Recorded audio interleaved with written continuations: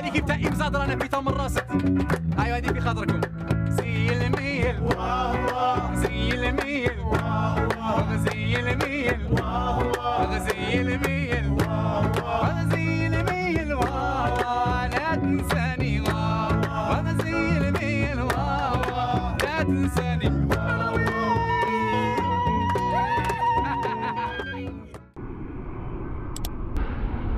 アルジェリア。サラマリコンエリアです。今回ついにアフリカ大陸に突入しましたね。アルジェリアっていうと皆さん地の果てとか辺境とかっていう表現をすることが多いんですけど、実は地中海を挟んで目の前にヨーロッパのあるアフリカ大陸の中ではとっても身近な存在かなと私は思っています。アフリカの地をとっても身近に感じてもらうために今回はたくさんの映像を挟んでみました。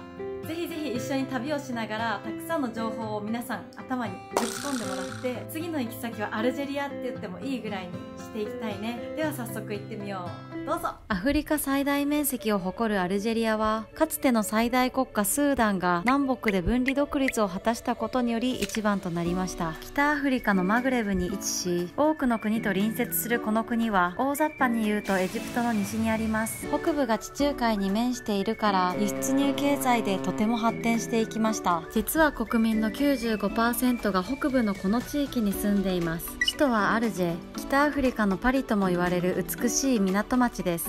首都アルジェを少しだけ一緒に散策してみる？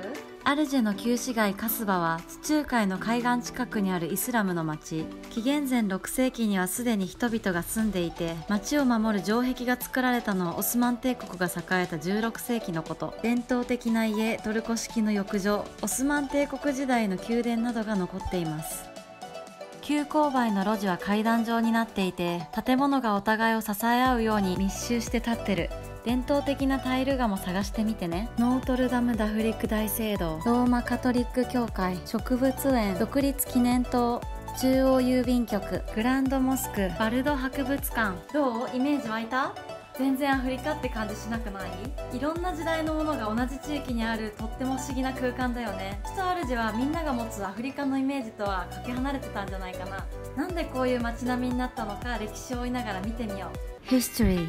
1830年以降132年間フランスの植民地だったアルジェリアは、多くのフランス人が移住して、首都のアルジェでは 70% がフランス人であり、豊かな生活を送っていたそうだ。フランスの植民地政策は結構過酷で、イスラム教の文献を没収し、図書館や宗教学校を閉鎖して、現地の文化を奪った上に教育を与えなかったらしい。彼らはイスラム教徒にもかかわらず、ブドウ酒製造工場で働かされて貧しく暮らした。こんなにやりたい放題やられたら彼らも黙っちゃいないよ。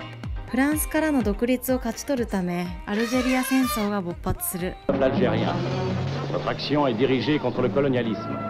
Le but est l'indépendance nationale avec la restauration de l'État algérien, dans le cadre des principes islamiques et le respect de toutes les libertés fondamentales sans distinction. 1954年から1962年の間、アルジェリアが何度も戦いもがいてたこの独立の話は、今ちょこっとだけ流した映画のアルジェの戦いで詳しく見れるよ。ドキュメンタリータッチですごくリアルに描かれた映画だから、ぜひぜひ見てみて。今話しきれなかった別の時代のスポットを見ていこう。古代ローマ時代の遺跡たち、クレオパトラの娘のお墓、アートすぎる砂漠の街、エスニック。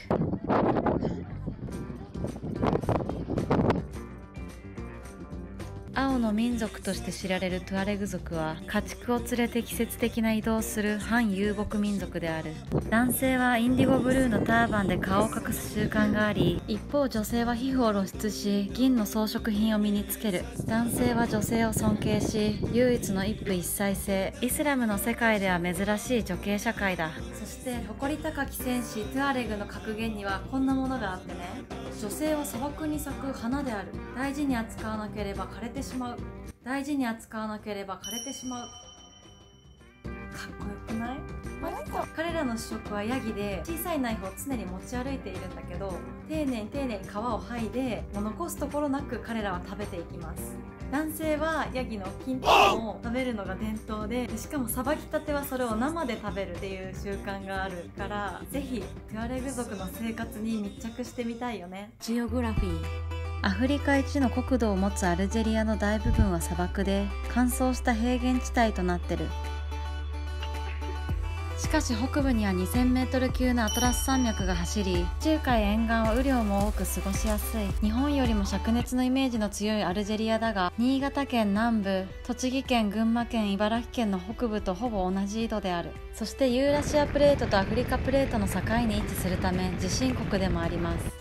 実は南部の砂漠の地域にもちゃんと街はあるし、オアシスも存在してます。で、衛星写真とかを拡大していくと、これとかこれとかこれとか、皆さん何だと思いますか？これは実はナツメヤシの木なんですよ。みんな知ってた？私は旅でナツメの木をちゃんと見るまではナツメの実すら知らなかったです。でも実際見るとたくさん生えているから、もう探さなくてもすぐ見つかると思うよ。この流れで砂漠都市を紹介するね。ガルダイヤはさっき紹介したから飛ばそう。砂丘に登ってサンセットを見るのがとっても人気な場所。レンガの街に50万本のナツメヤシ、ラグジュアリー路線はエルウェット。サハラを堪能してきてね。フード。アルジェリア料理は北アフリカの先住民族ベルベル人の伝統料理に、アラブとかトルコとかのスパイスとか、あとオリーブオイル、あとはいろんなパンが加わってできた料理です。で、スパイスの種類はこんなにたくさんの種類があります。スパイスの絶妙なバランスがすごく美味しい料理なんですよ。19世紀に支配下となったフランスの影響でアペリティフって呼ばれる、いわゆる食前酒とか、あとはデザートの習慣がついたんだよ。トマトピューレとかもフランスの影響で入ってきたものかな。国民食として食べられているのは世界一小さいパスタって呼ばれているクスクス。見て見てこの小ささ。私が初めて食べた時はおからって思ったぐらいすごいちっちゃいの。よく出るパンに具だくさん春巻き、ラマダン中に人気のこの3つ、ラムラーロー。で、アルジェリアの料理にはお肉がすごく欠かせない存在になってるんだけど、一番食べられているお肉はマトン肉、ちょっと臭いお肉だね。その他にも牛肉とか鶏肉はもちろん食べられていて、で、珍しいお肉でいうと鹿肉も食べられています。で、南部の砂漠の方に行くとヒトコブラクダまで食べられているからすごく面白いよね。お祝い事で食べられるリヒタ着腸花、メショウィ、ラム肉ソーセージ、デザートもぜひ試してみてね。飲み物はモロッコと同じようにミントティーが主流です。ミントティーは私もすごいハマりましたね。ブロックで砂糖をポチョンって入れて、その甘さとこのスースーさがもうたまんない感じ。あとはね、エスプレッソとかブラックコーヒー、濃いコーヒーもすごく主流で飲まれています。フランスの植民地だったから、もちろんワインも飲まれてた時期はあったし、ワインの生産も大量にされていたんだけど、最近ではだいぶ減ってきてしまったみたいだね。デモグラフィックス。アルジェリアの人口は約4200万人。80% がアラブ人、19% がベルベル人、その他は 1% しかいません。公用語はアラビア語とベルベル語と、英語は喋れないけどフランス語が喋れる人は多いかなと思います。知らない言語を話すのってすごく勇気がいるんですけど、数字とか、あとよく使う言葉、例えばトイレとか何々はどこですかみたいな言葉だけ覚えていくのもすごく便利です。で、完璧じゃなくていいし、最初は聞き取れないけど使っているとやっぱり通じた時に楽しくなってくるから、ぜひ積極的に使ってみてほしいな。あとはね、アラビア語圏に行った時に自己紹介ができた時はすごい喜ばれたから、ちょっとしたことを話せると、相手の距離もぐっと近くなるコツかなと思います。コンセントは C と F、 車の車線は右車線です。レンタカーがすごく安いから借りてみてもいいかもね。通貨はアルジェリアディナール。いつも私は ATM でお金を下ろすことをおすすめしてるんですけど、アルジェリアでは ATM が、そんなに多くもないし、 ATM の中がね空っぽっていうこともあるんですよ。なので現金は最低限緊急事態用に持ってた方がいいのと、あとは日本円っていうのは両替にも意味がないので、ユーロを必ず持っていくようにしてください。